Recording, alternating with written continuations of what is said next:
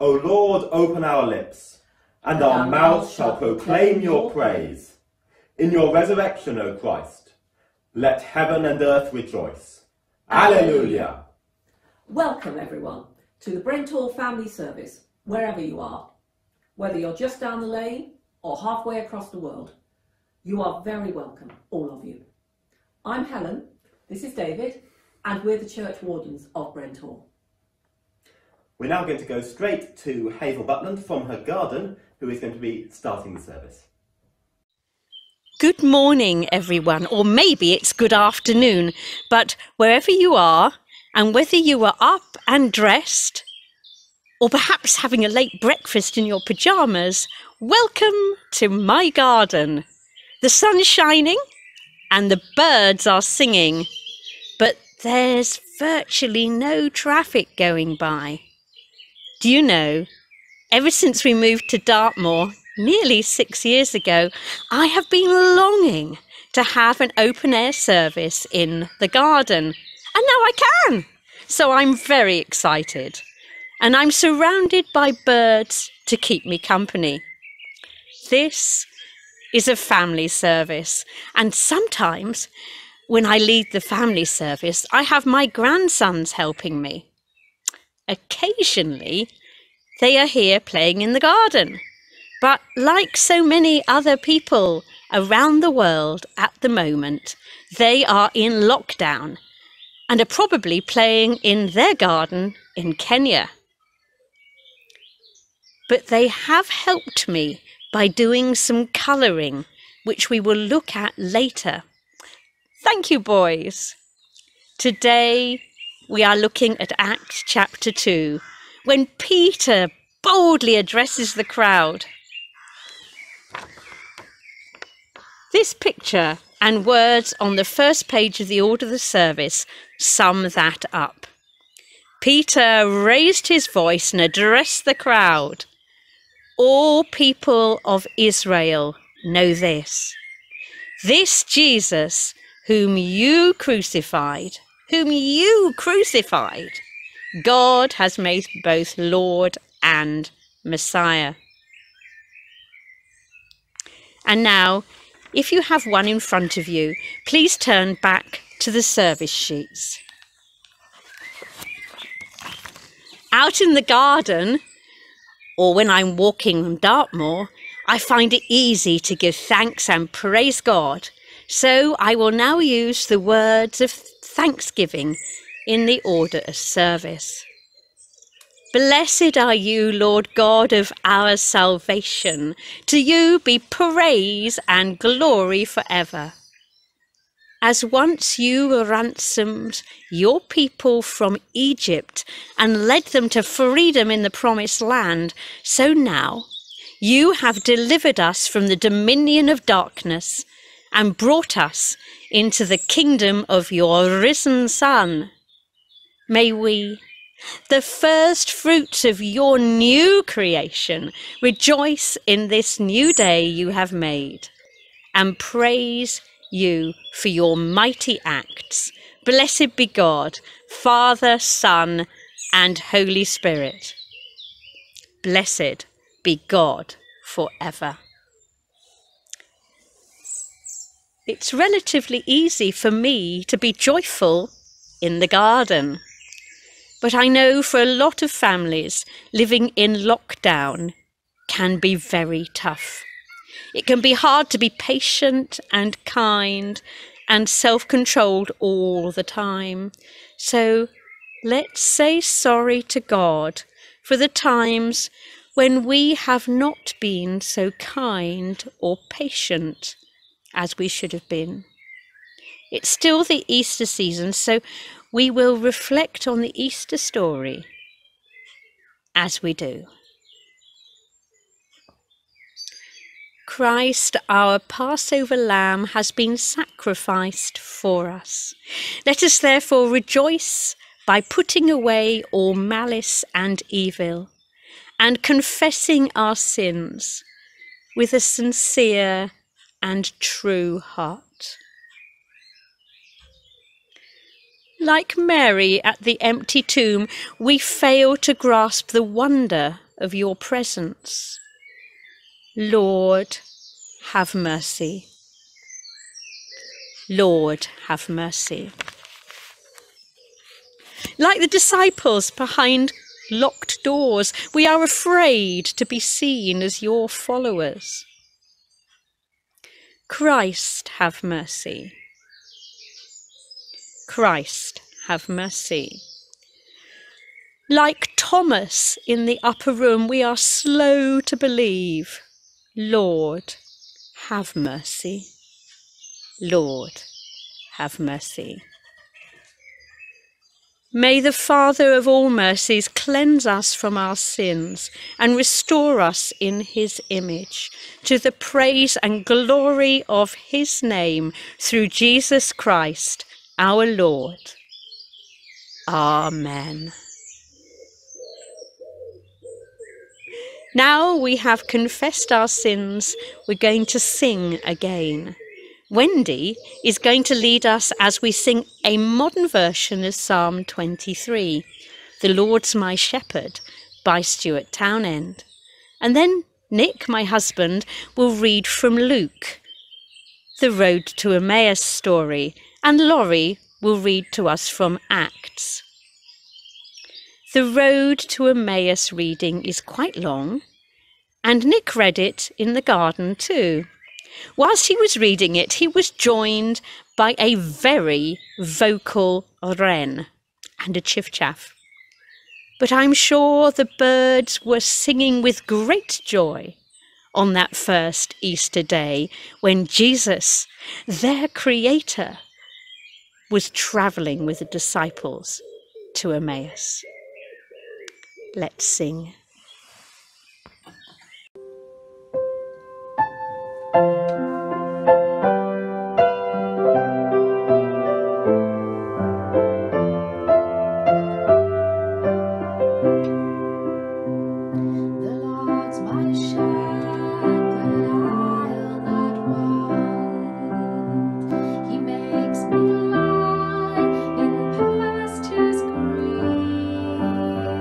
He leads me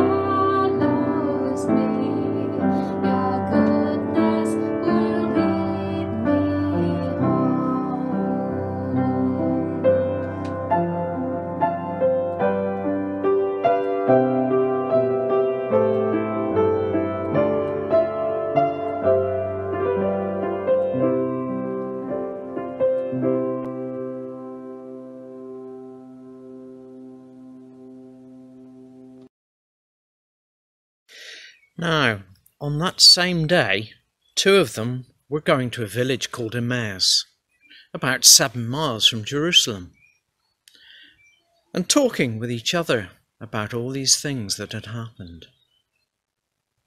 While they were talking and discussing, Jesus himself came near and went with them, but their eyes were kept from recognizing him. And he said to them, "What are you discussing with each other while you walk along?" They stood still, looking sad. Then one of them, whose name was Cleopas, answered him, "Are you the only stranger in Jerusalem who does not know the things that have taken place there in these days?" He asked them, "What things?" They replied, "The things about Jesus of Nazareth, who was a prophet, mighty in deed and word before God and all the people, and how our chief priests and leaders handed him over to be condemned to death and crucified him. But we had hoped that he was the one to redeem Israel. Yes, and besides all this, it's now the 3rd day since these things took place. Moreover, some women of our group astounded us. They were at the tomb early this morning, and when they did not find his body there, they came back and told us that they had indeed seen a vision of angels who said that he was alive. Some of those who were with us went to the tomb and found it just as the women had said, but they did not see him." Then he said to them, "Oh, how foolish you are, and how slow of heart to believe all that the prophets have declared. Was it not necessary that the Messiah should suffer these things and then enter into his glory?" Then, beginning with Moses and all the prophets, he interpreted to them the things about himself in all the scriptures.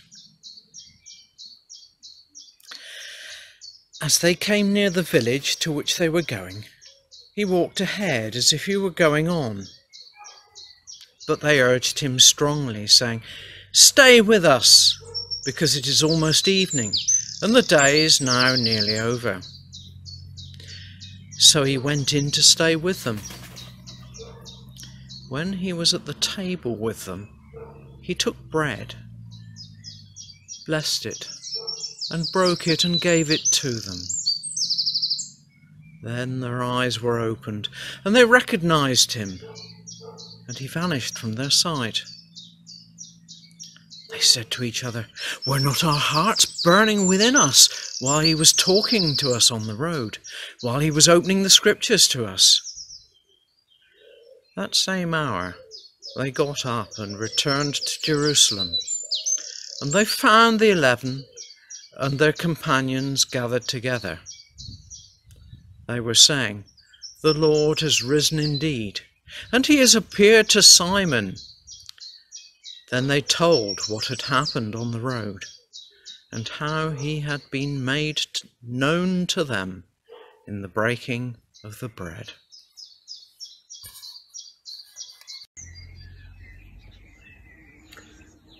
Peter addresses the crowd. But Peter, standing with the 11, raised his voice and addressed them. "Let the entire house of Israel know with certainty that God has made him both Lord and a Messiah, this Jesus whom you crucified." Now when they heard this, they were cut to the heart, and said to Peter and to the other apostles, "Brothers, what should we do?" Peter said to them, "Repent, and be baptized every one of you in the name of Jesus Christ, so that your sins may be forgiven, and you will receive the gift of the Holy Spirit. For the promise is for you, for your children, and for all who are far away, everyone whom the Lord our God calls to him." And he testified with many other arguments, and exhorted them, saying, "Save yourselves from this corrupt generation." So those who welcomed his message were baptized, and that day about 3,000 persons were added. Thanks to Nick and Laurie for their readings. And now we're going to sing our next hymn, Spirit of the Living God, Fall Afresh on Me. And after that, we'll be going to Hazel for her sermon from her garden.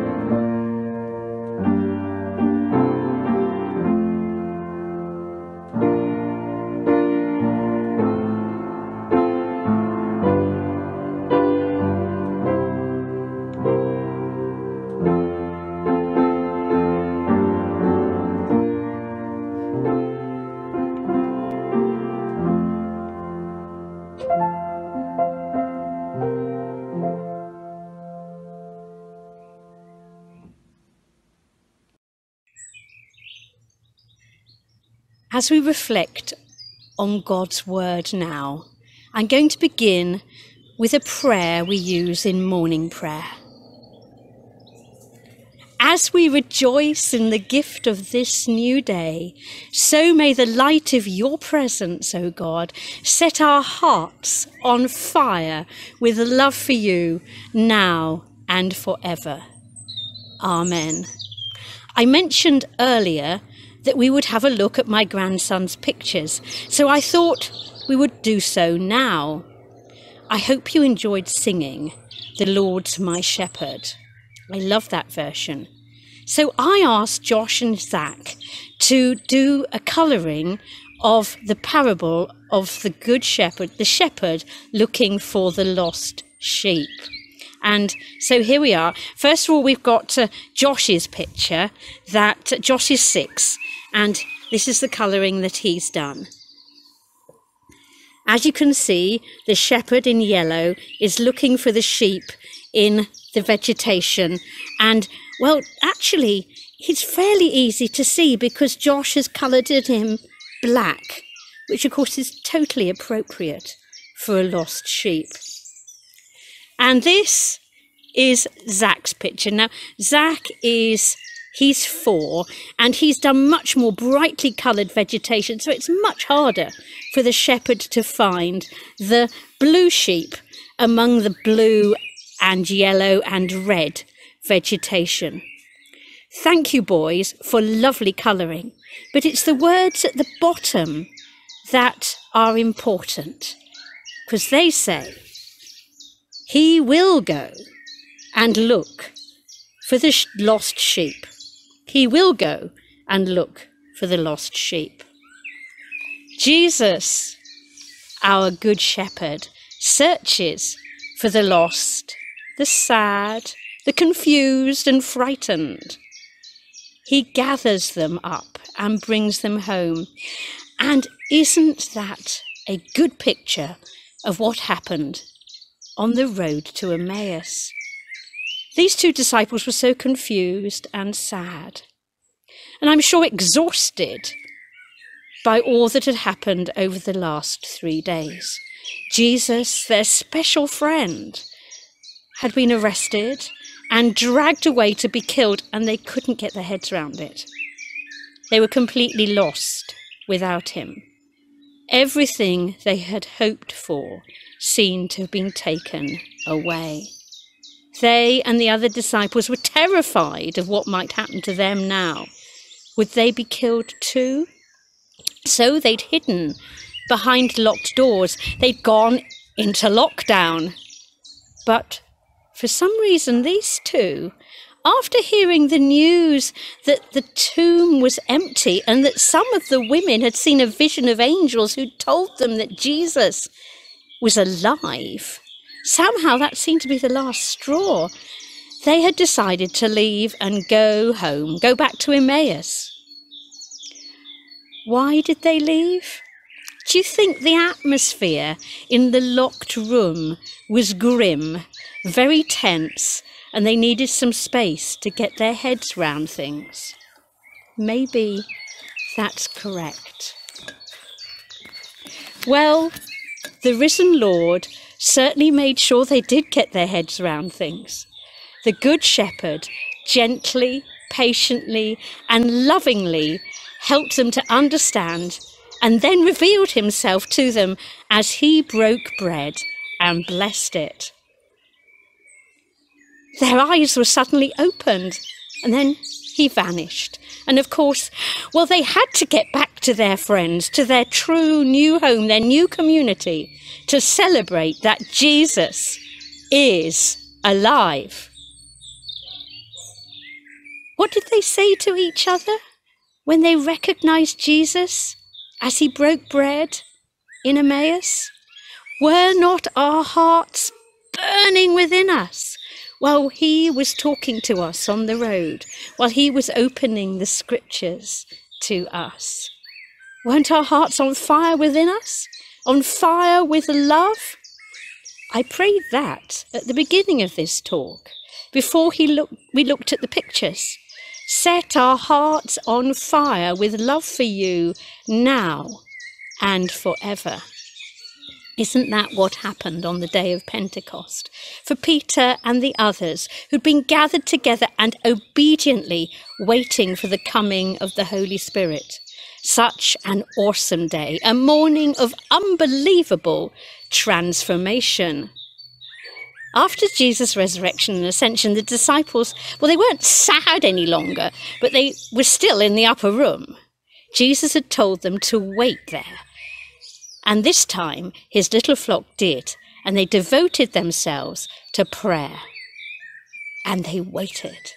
They waited until the day of Pentecost, another Jewish festival when Jerusalem would be teeming with people again. You see, God's timing is perfect. What he was going to do, well, the disciples needed an audience, the biggest audience possible. God was about to do something absolutely amazing. It needed to happen in the middle of a city with streets full of people coming to Jerusalem for the festival. And oh, what a festival it turned out to be. Suddenly, the sound of rushing wind and then tongues of fire settled on each of the disciples, and they were filled with the Holy Spirit, with power and boldness and love, and they were talking in different languages they didn't know, but their listeners did. The foreigners all heard them talking in their own languages, and they were absolutely amazed. Suddenly, Peter boldly addressed the crowd. Peter, that same Peter who had been so frightened a few weeks earlier that he denied knowing Jesus at the time of Jesus' death. And now he was bursting with excitement and his heart burning within him with love and joy.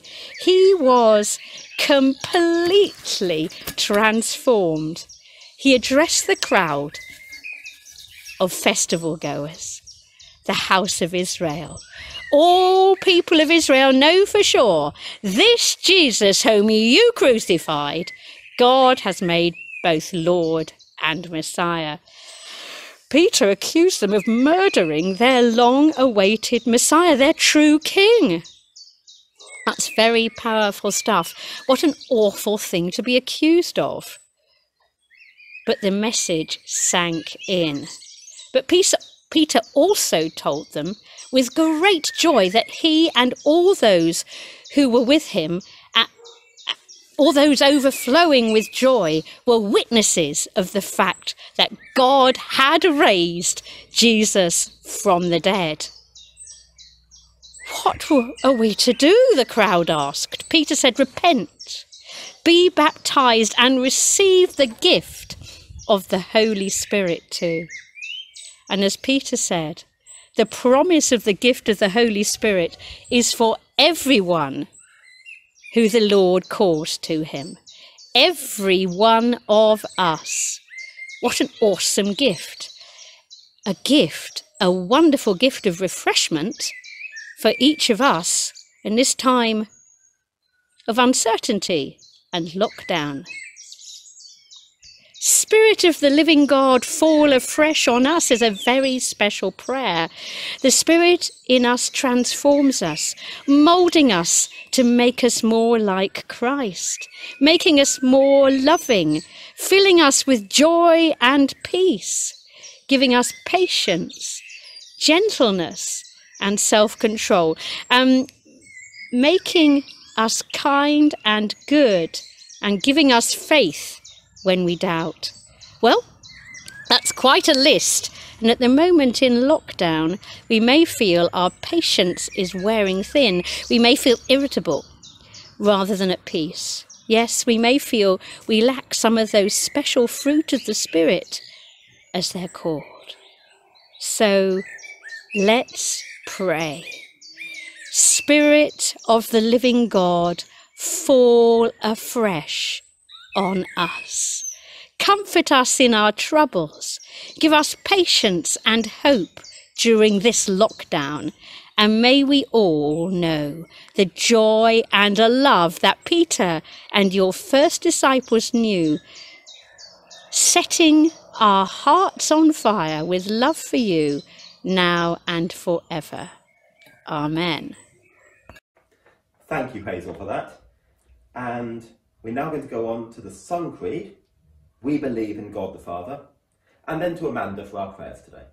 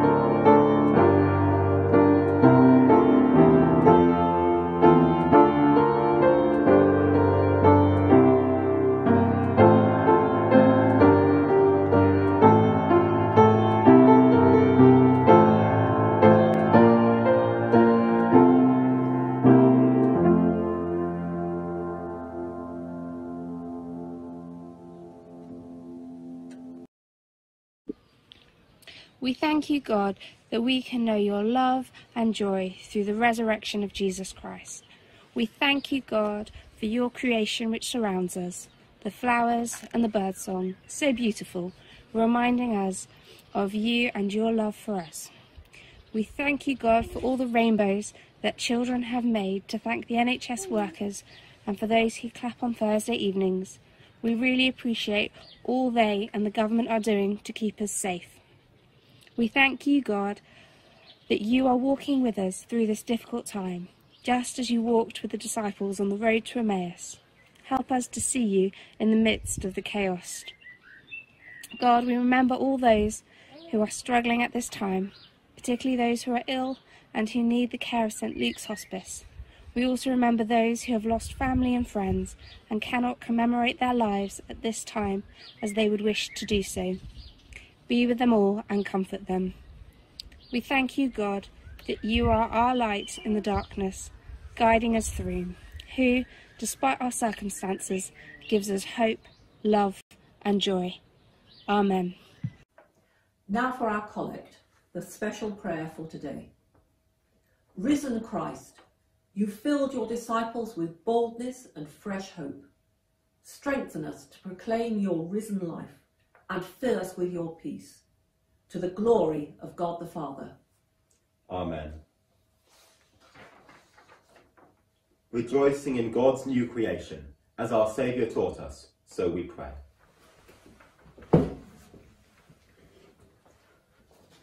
Our Father in heaven, hallowed be your name.